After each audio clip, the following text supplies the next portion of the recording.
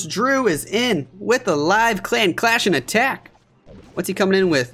Oh my gosh, is this the same base we were planning on? They're running two of the same base. And he's coming in with a queen charge hybrid. What a guy. Trying to send the king into the town hall chamber. That king's taking a lot of damage from the warden super early. Should have had that wizard on the dark storage like 10 years ago, Drew. That was a big waste of health. Oh well. I think he wants the king to take out the town hall, but I don't think the king's gonna take out the town hall. He's just gonna... Drew! What the heck was that freeze? Oh no. He's got to use another one just to make sure the town hall goes down. Here we go. Where's the queen charge gonna start? He waits until there's 2 minutes and 14 seconds to start his queen charge. Oh no, dragons in the CC. We need healers on the queen, Drew. There we go. Healers are down. Send a Coco Loon, please. What's the plan for the multi? I don't know. Gonna rage right here. Yeti on the bottom side. Does he have a plan for the multi? I don't know if he does. Queen gets through the dragon with ease. She's gonna step up into the scattershot compartment. I don't know how she gets this multi though. Maybe the Yeti mites can grab it somehow? Come on. Yeti mites? No, they're not gonna be enough, are they? Gotta rage up that queen again. Yeti mites damage the multi a little bit, but they don't kill it. What was that headhunter? Drew! Headhunter goes across the map and does nothing. Multi is on our healers. Drew, start. Come on. Send the miners to the multi. We popped the queen ability. Healers are almost dead. We lost all the healers. Drew! No! Hybrid's going into the bomb tower. Gonna have to drop an early heal. Come on, heal. Heal. Thank you. Queen died. She didn't get the single or the second scatter. It would have been so nice if she got that second scatter. Hogs from the siege barracks are coming out. We're going to rage up the hybrid, pop the warden ability. That's some really good value over here at 9 o'clock. Troops are going to be able to get through that entire section. RC's doing really good. She's going to fight the enemy RC within the rage spell, which definitely helps out a ton. Still going to have to pop her ability, though. Heal up the hogs. Most of the miners go to the outside of the base. Pekka and Wizards trying their best to funnel everybody in, but the miners still go outside. He sneaks in a couple of sneaky balloons for the cannon over here. Very good usage of the balloons. Hogs are going to make their way over here into the scattershot compartment. They're going to get absolutely melted bacon on the grill. We have a back-in wall breaker to give us access to the single target inferno, but it's absolutely going to roast our Pekka. We still got a ton of miners alive. Imagine if that queen didn't lose all her healers. She would have gotten all these defenses, and it probably could have worked. Nice try to Drew. Ooh, woo, ooh, woo. But it's not going to get it done. 10 seconds to go. Miners are going to path. They're going to split up a little bit. Some on the top side, some in the middle. Scattershot's going to do a lot of damage here. 3 seconds to go. We're going to be able to grab 90%. There we go. Nice try to Drew. But it's not going to work out. 91% there. Alright. So let's check out these stats for Mochinos. Currently, here in day number 5, we are 5 for 7 to their 0 for 3, which is honestly pretty good. Alright, we did lose day number 2, as you can see in the bottom, but there is good news. The clan that beat us on day number 2 lost their next war on day number 3, which means Mochinos still has a good chance at winning and getting promoted to Champs 2. Let's see if they can do it. I'm going to be coming in with my attack here on base number 14. And yeah, it's a pretty similar base. In fact, I dare say it looks almost the exact same as that base that Drew just failed on. Rip Drew. His plan probably could work, but we're going to do something completely different. We're coming in with a Sui Lalo. And it's not with Invisibility. It's not going to be a Blizzard Lalo like I've done a million times lately. Instead, we're going to be coming in with the Yeti Bomb right here with a Hound in front, just to make sure. I mean, I probably could use like 4 loons, but we're just going to be extra safe. Use the Hound in case there's a tornado or something. With the Rage, grab this Town Hall down, grab all these defenses, funnel in behind with like a Wizard right here. Use a Baby Dragon to funnel these gold mines down here. Send King, Queen with an Ice Golem and a Wall Breaker to go Sui into this compartment. I'm going to send my Royal Champion here. Grab these defenses, and she's going to actually go join up with the Sui. We should be able to take out the Scattershot. We should be able to take out the Inferno, the CC troops, the Queen. And if I'm lucky with the Queen pathing, she could reach the second scatter, but I'm not going to count on it. Not going to count on it at all. She might just path this way and go beat on a wall or something. There's the plan for the Sui. Then we're going to be starting the Lalo, probably from this top side over here, just like this.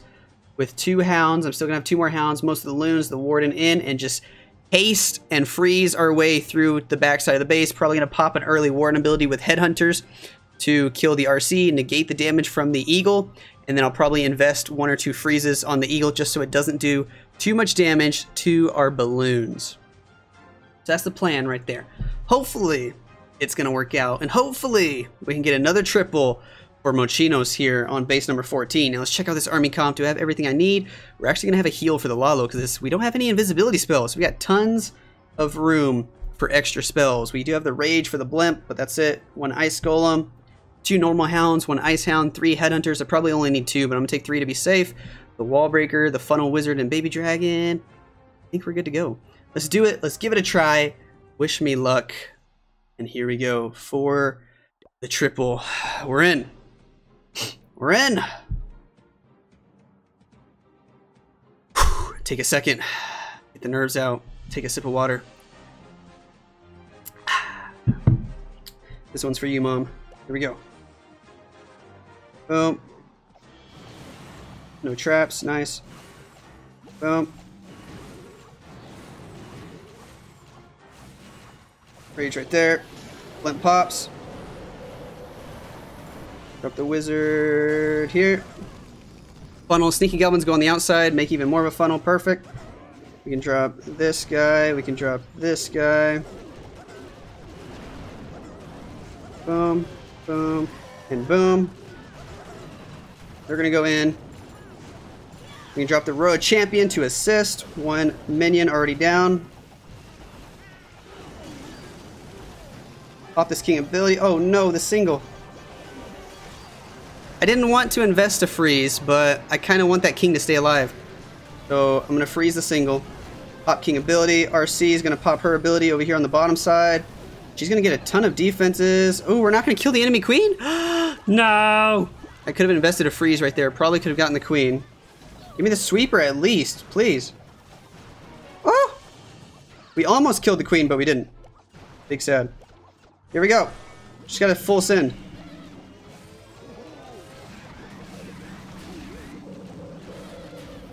We're going to drop an early haste over here. Boom, boom, boom. We're gonna pop this warden ability now. Heal up right there for the loons.